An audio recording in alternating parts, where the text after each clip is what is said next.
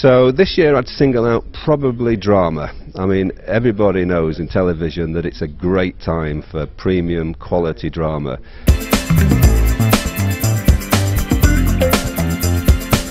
So much has happened.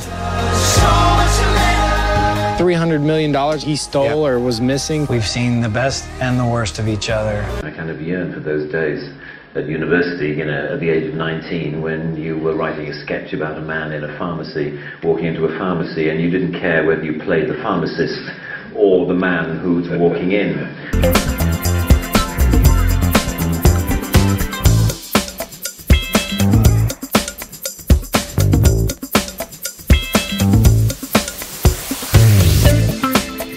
It was rough justice there, blunt justice, and if you stole food you were hanged, but they needed a hangman. That story is amazing.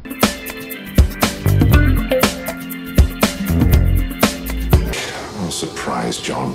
Welcome to Baker Street. Who knows? Jump out of a cake. Baker Street? He isn't there anymore. It's been 2 years. He's got on with his life. What life?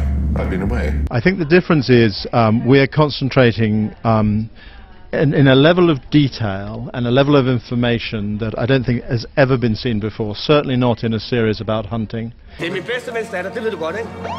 Jeg tror på børnene, Lukas, det har jeg altid gjort. Hvis du har rørt min lille datter, eller hvad? Så får du en kugle i panden.